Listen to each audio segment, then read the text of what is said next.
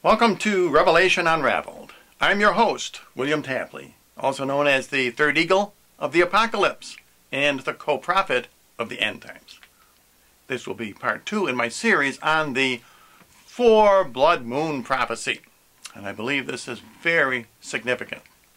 And it is a warning to the modern nation of Israel and to the rest of the world.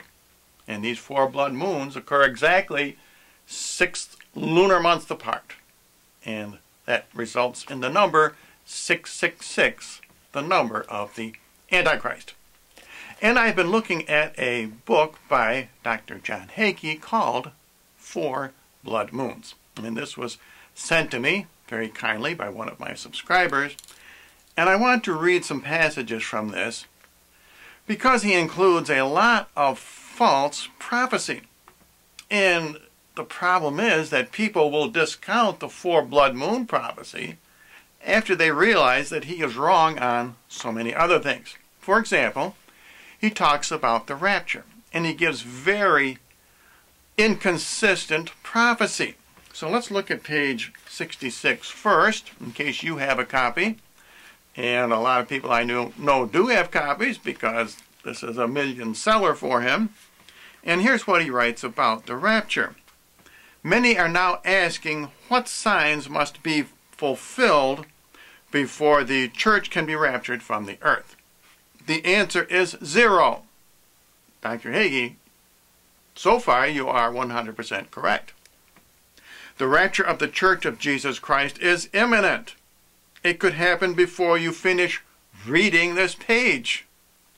Dr. Hagee, again, I agree with you 100%. And here's what you write on page 244 of your book. The coming 4 blood moons of 2014 to 15 does not mean the rapture is going to happen during that time. Why? Because the rapture could happen at any moment. Okay, Dr. Hagee, so then I have to ask you, why do you say the last trumpet must come first? Because on page 80, you quote the disciple Paul. And he is not talking about the rapture. Paul describes the rapture to believers in Corinth and Thessalonica by declaring, "For the last trumpet will sound, the Lord himself will descend from heaven with a shout, the dead in Christ will rise first." Well, here is your mistake, Dr. Hagee.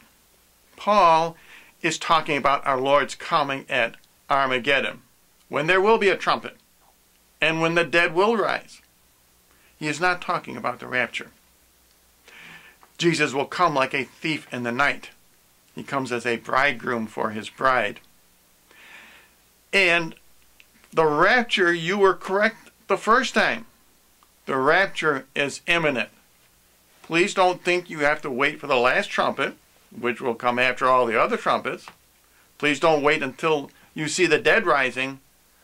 This rapture is imminent. And now let's look at another one of your errors. And that's where you say that the rider of the white horse in the book of Revelation is the Antichrist. And on page 126 you write, Revelation 6 describes the red horse of war, the black horse of famine, and the pale horse of death. This trinity of torment thunders across the face of the earth, commanded by the Antichrist, who is riding the white horse of Revelation 6:1. Well, this is maybe not a huge error. The rider of the white horse is evil, but it symbolizes the apostasy, because the apostasy comes before the Antichrist. Let's see what St. Paul writes in 2 Thessalonians. "Let no man deceive you by any means, for that day shall not come," this is the great day of the Lord, when Jesus returns, "except there come the falling away first." This falling away first is the apostasy. It comes before the Antichrist. And Jesus, in Matthew's Olivet Discourse, gives the exact same sequence as in the book of Revelation. And here you will see very definitely the Antichrist follows the apostasy in Matthew chapter 24, verses 4 through 5. And Jesus answered and said to them, "Take heed that no man deceive you." The deception comes first. "For many shall come in my name, saying, I am Christ, and shall deceive many." This is the apostasy. This is the white horse. And in Matthew 24, verse 6, "And you shall hear of wars and rumors of war." Now, this is the red horse. "See that you be not troubled, for all these things must come to pass, but the end is not yet." So both the apostasy, the white horse, and the red horse of war come before the Antichrist.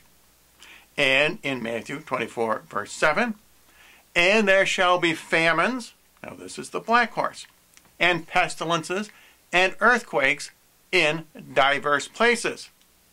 And in the next verse, verse 8, Matthew writes, "All these are the beginnings of sorrows." So we see the white horse of apostasy, and the red horse of war, and the black horse of famine all precede the Antichrist. And now Jesus does talk about the Antichrist, and we know that because he divides the next 18 verses, that is 9 through 26, into a 6-6-6 pattern. And I've discussed this many times before. And he follows those 18 verses with 15 verses, that is verses 27 through 41, divided into a 5-5-5 sequence. And the reason he does this is because Mary's rosary is the weapon that he will use to defeat the Antichrist. That's why 5-5-5 follows 6-6-6, just as David chose 5 smooth pebbles to defeat Goliath. And now let's look at one of John Hagee's very serious mistakes in his book, where he talks about World War III. And Dr. Hagee writes on page 127, "World War III is coming." Well, that's not quite true. World War III has already begun. And if you don't believe me, just Google Ukraine. We can see the storm gathering in the Middle East. And again, Israel is the key.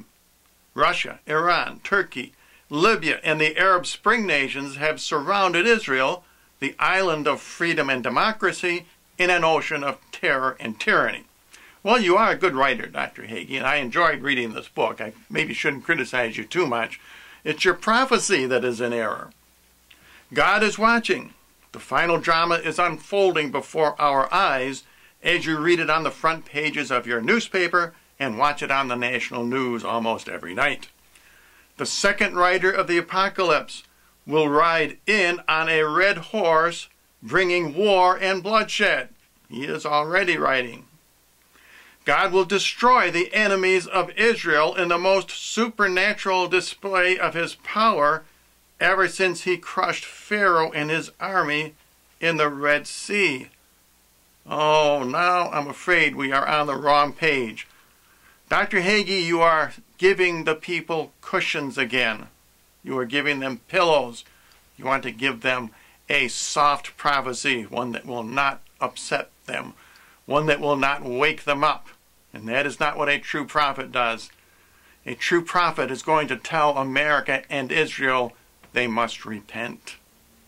God will protect Israel, and the course of history will be changed forever.